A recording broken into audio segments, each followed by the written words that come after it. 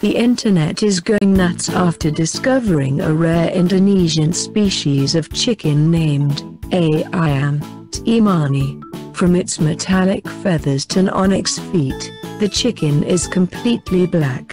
It's due to a condition called fibromelanosis, a harmless genetic mutation that causes extra melanin to seep into the bird's tissue, which then gives them the pitch black color, including its muscles, bones and internal organs. On the Indonesian island of Java, the rare bird is even believed to hold mystical powers in its black meat and has been used in rituals as far back as the 12th century.